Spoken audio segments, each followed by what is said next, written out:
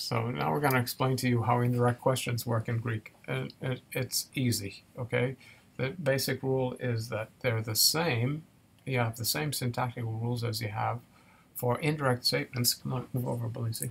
Indirect statements that are introduced with hoti or hos. Remember, they're like quotation marks and functional like quotation marks in English.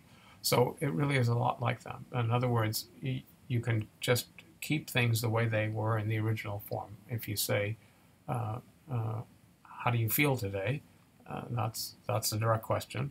If you say, I'm asking you how you feel today, in quoting your own question, that's an indirect question, okay? An embedded question. And in Greek, you can just keep everything the same as the original.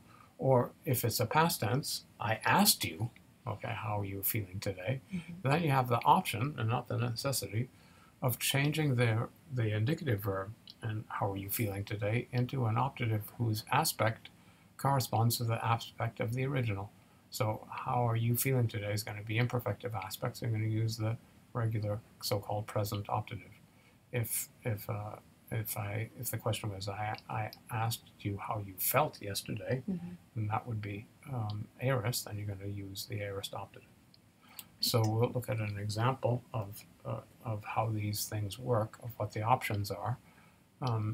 You've got a direct question, tis A, who are you is what that means, tis being the direct interrogative and indefinite adjective, but here it's an interrogative. You can tell because it's got an acute accent and it's the first word in the sentence, and A being the second person singular of the verb to be. So who are you? Question mark. If you then embed this question in a sentence with, it looks like a rough breathing on erota. It's a smooth one. Okay, Sure sorry. All right, erotao is the verb to ask somebody something in Greek. Erotao, so it's an alpha contract verb in the imperfective aspect. So erota means he or she is asking, and then we change the direct interrogative tis to hostis, although you can actually keep it there. And so this means he or she asks or is asking who you are. Okay, so this is the indirect interrogative hostis. In other words, you're keeping the verb the same, A.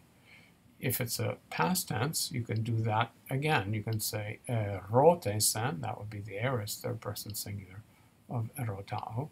He or she asked who you are. Okay, keeping the verb A in the indicative.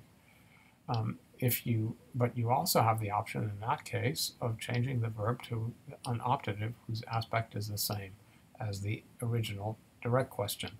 So the direct question verb was A, so it's going to be present optative. That's present indicative. It's going to be present optative.